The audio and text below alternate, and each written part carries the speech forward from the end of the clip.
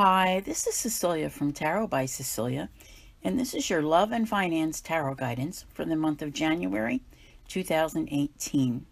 Before I begin, there's a couple things that I want to say. This Love and Finance Tarot Guidance has been the centerpiece of all of my guidance since October, I believe, or November of 2015, if I remember correctly. Okay, and it's with great sadness that I have to say that this may very well be the last one that I do that makes its way onto some of social media. I will still be doing it. It will still be available.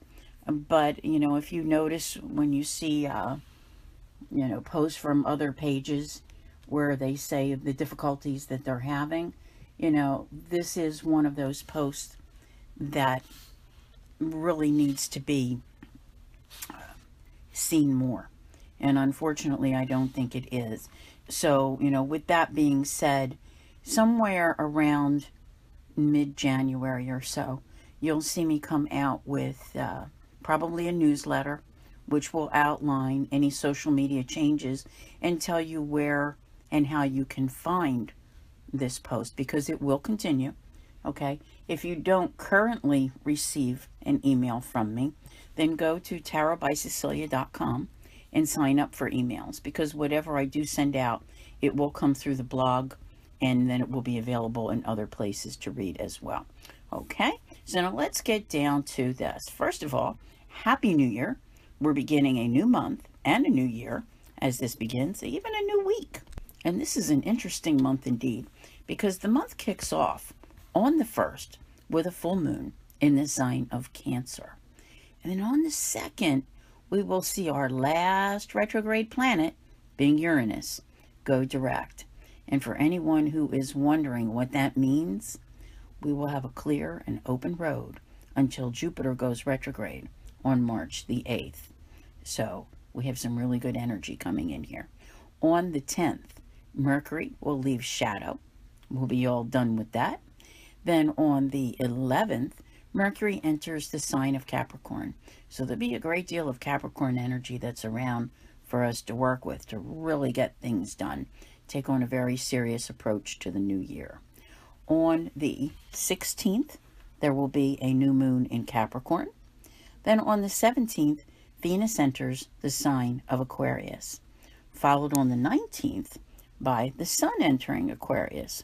On the 26th, Mars will leave home sign of Scorpio, where it's been working very hard to help you make progress, and move on into the sign of Sagittarius.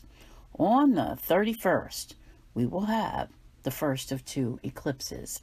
It will be a full moon total lunar eclipse in the sign of Leo. And yes, I did say total. And also on the 31st, Mercury enters Aquarius.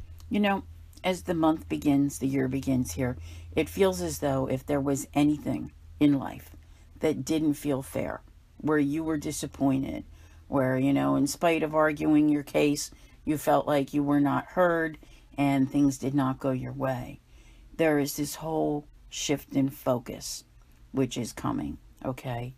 And it's toward your happiness, it's toward your security, and there's a great deal around family as well.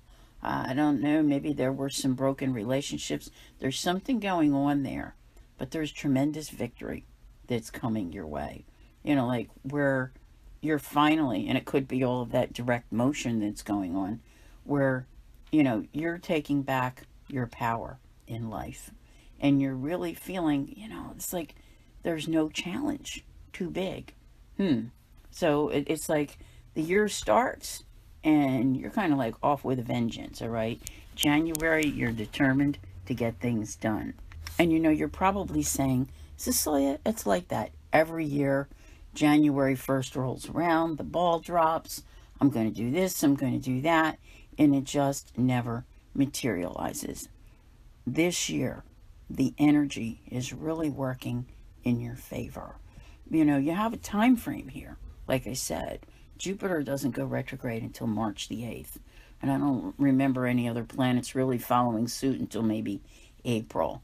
So you have 3 months here, basically, to really get things rolling, to get things done, to give you cause for celebration. Okay? You're going to be, kind of like that, jumping for joy and proud of yourself at what you've accomplished. There's that desire for, I want to say, in spite of all the change that there's been, and there's been a great deal, that you still want, it's almost like not so much that you've been asking for a big transition in your life, but you just want to know what's in that new part. How do I get to it? Because you kind of had all those hopes and dreams, and it's been a little bit foggy. That fog is going to clear, okay? And then you're off. You're off in pursuit. It's a lot of work, okay? You might feel as though you're not getting the assistance that you want from other people, but the universe itself, I think it's got your back. So this is change that you can handle. Now, as January begins, even with all the progress that you've made, there's a lot of progress that's here. There's a lot of progress that's going to take place. But there is still a situation which I don't think plays out right away. It may be that between March and June thing where it's really going down. All right. But the position that it leaves you in is one where it's not so much that you're stuck, because I don't think you're stuck anymore like you were before, but you kind of feel like there's that one thing. Well, all right, I will just bide my time, maybe even ignore that until it goes away, because eventually it will. I think that you're limited in what you can say and do about it. So, if you're like just having to be nice or mind your P's and Q's in January, February, I'm thinking that after March, you're getting back in control, okay? And it's not in a controlling way. It's just not feeling like, say you have a bad situation, whether it's within the family, within work, within a relationship, and you know that in order to get to your goal, in order to get to what it is that you want to see happen in your life, to get to your future, that you're better off if you don't say anything about it, okay? It happens. All right, it happens. I think we had something going on last year. Who knows? Could even still be the same thing, maybe in a different form. But so much other stuff has happened now. Like so much of it is just water under the bridge, because you've really taken on this new persona. I think it's one that feels much more relaxed as you come into January, okay? And, your big focus is toward your hopes and dreams, is toward your future, and assembling, not just plans, but whatever it takes to put it into effect. I say by June, to really make it happen. And it's kind of like behind the scenes, some of what's going on. So I don't think that you're ready to unveil this yet. I think you're definitely working on it, because what I see here is that it's kind of involved. There's some reason that it's involved, that whatever you have to do, there's a lot of work involved. But you're going to keep on plugging away at it until you've got it done. So, you're definitely getting there. Let's put it that way. Because it definitely feels like, something within the status quo that is not, you're not happy with it. But I think also you're just kind of like on the fence. Like, what am I supposed to do? You're back and forth. You're back and forth. And I don't think you've quite figured it out yet, but you're about to. I think in the first 8 weeks of the year. Isn't that something? Well, we have all of that motion there, okay? But you're going to go over it very carefully, like with a fine-tooth comb. All of your facts that help put you in a position to move forward so you can take charge. So you most definitely are, all right? I'm loving this, all right? Because with all of this goal-oriented energy around, as you start with all this Capricorn energy, let's not forget that you also have Saturn in Capricorn. So Saturn's at home. There's, I think a much better place for most of you with that, to be able to work with it, to be able to achieve the rewards that you need. you know, this month, I feel like there is more of that moving ahead. Like moving ahead with all the things where you had plans, where you know what you're working on, the list that you have. And I think that when we get to next month, we're going to see more decisions coming up where, you know, probably we have to decide, all right, now which way do I want to go to handle this? How am I going to do it? Which direction am I going to take? So, you know, this month is more about taking all of the grounded energy, just really, you know, see, as you reassume your power, you can't quite just go off recklessly either, okay? You really have to be, I think, very focused toward what you're working on because there's so much wonderful energy that's available to you. And I like this a lot. I really truly do. You know, there's this where in January so many people have, you know, a focus toward health issues, diet regimens, things of that nature. You know, remember to listen also when I do the full moon tarot guidance on Patreon and YouTube. And that does tell you if your sign has, you know, like a little bit of an edge when it comes to that and what's going on. But I see that getting a handle on things, all right, in spite of worry. Because I think that, you know, and it's sad to say, but in this day and age, and I don't want to get into it with my opinions of the medical community or big pharma, but I think so many people suffer from forms of anxiety, which are being treated through, you know, medication, etc. And I think that there is a need here to strike a balance with what I'm seeing in the cards, you know, to just get a handle on everything in your life. So I think as you reassume your power and you know, you can also at that time do things that are better for your own health. And I highly recommend looking for whatever natural forms you can use. At the time of the new moon in Capricorn on the 16th, all right, that's just a new moon. But the one following the full moon, total lunar eclipse in Leo on the 31st, all right, that one's an eclipse.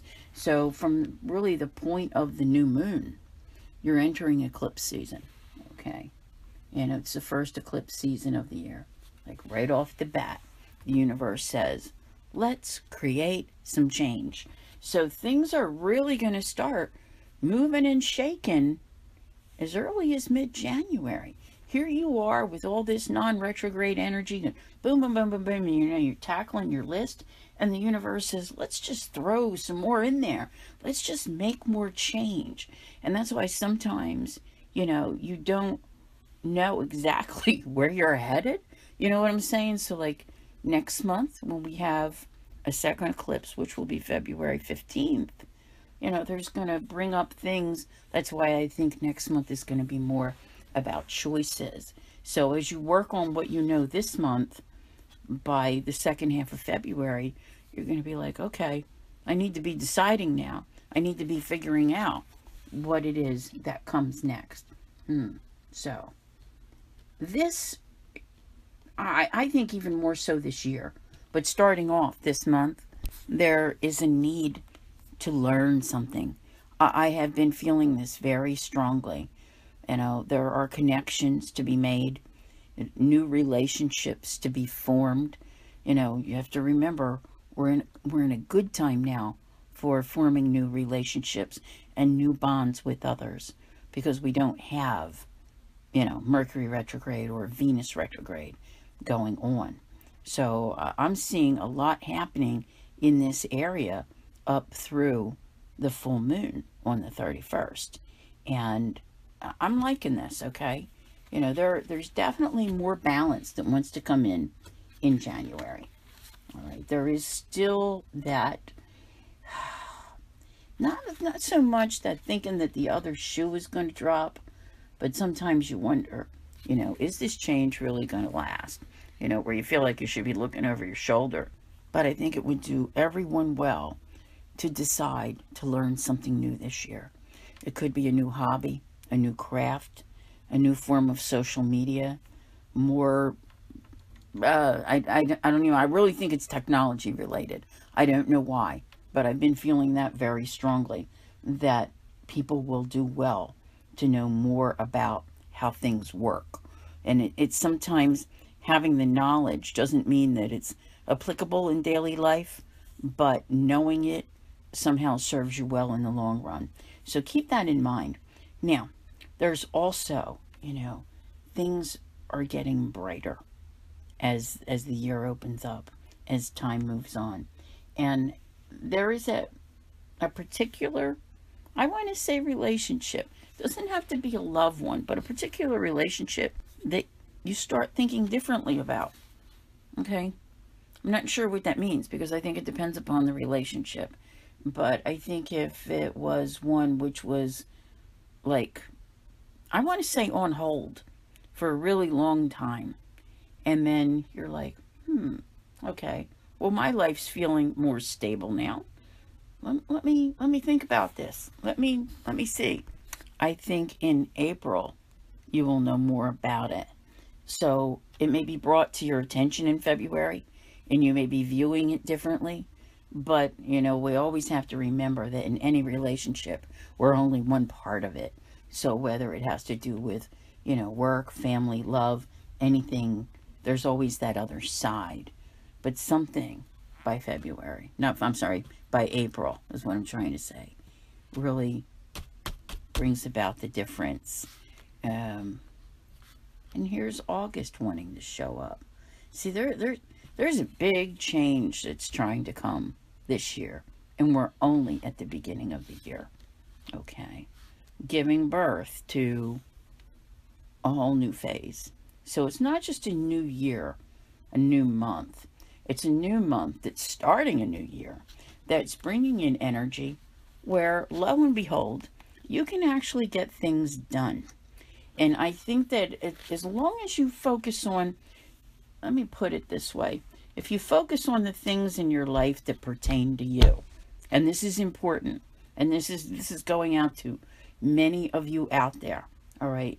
Focus on the things in your life that stand in the way of you moving ahead. Maybe moving, period. Whatever it is, okay? The universe is taking care of the rest of it.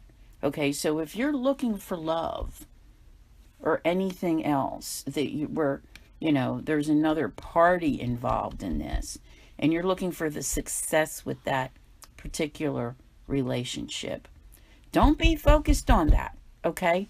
That's not where your focus goes. Your focus goes on you. Let's say that you're married and you really want to be with so-and-so over there. You're so sure it's the right thing. You need a divorce. Who knows? Maybe even they need a divorce. But that's none of your business, okay? That's their business. That's what they have to focus on. What you have to focus on is what's in your life where you need to move on, okay? Because you've already made all these changes. You're already in this new part. So what you work on now, what you make happen, brings you to that like April, May, June, where it's like boom, boom, boom. Because March, April, May, the doors start opening. And in June, you're there. In June, you're making it happen. So this energy that you have now is very important. You need to really, focus in on what it is that you need to create. Not allow yourself to be, what's the word I want to use, indecisive, that type of thing. And I think that this is around the time of the new moon, okay, where some of this is coming in. So, focus is very important, people. And very often, people are blinded by what is not within their control. What you have now is so much that you've regained control of, that you are able to gain control of, and the things that you're able to set in motion. They are the things that require your focus now, not the things that other people need to do. Like I said, those other things, they're none of your business. By April, by June, you're going to start to see as it unfolds where there is that opening where things begin to come in. So as long as you take your list and work on your life, you're going to make tremendous progress. And this month, the universe has something wonderful to offer you. Okay. And it's really that just, I almost want to say, cutting away the past and coming up with all of this creativity and great ideas that there's just, the struggles are gone, the hardships are gone. It's time to move forward, but move forward with the understanding of what it is that you can do for you. So I want to thank you all very much for being here. Again, please check my blog to see when I come out with an announcement as to any social media changes for this year. Thank you again, and take care. And thank you for being here.